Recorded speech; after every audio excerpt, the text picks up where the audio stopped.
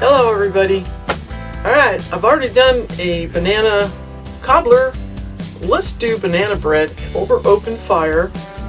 And I'm hoping the wind doesn't pick up too much. It's wanting to, but I'm going to start it anyway. So let's get into it. Alright you guys, thanks. Alright, we need to mash up 2 to 3 very ripe bananas. I'm using 3. Need to stir in the melted butter. Add a teaspoon of baking soda, a teaspoon of vanilla extract, pinch of salt, sugar,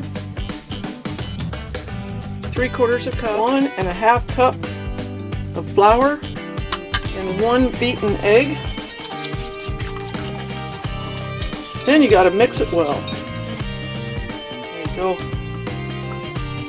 And you want to grease that 8-inch Dutch oven with butter, and then you're going to pour the batter into the oven. So we'll do that here in a second.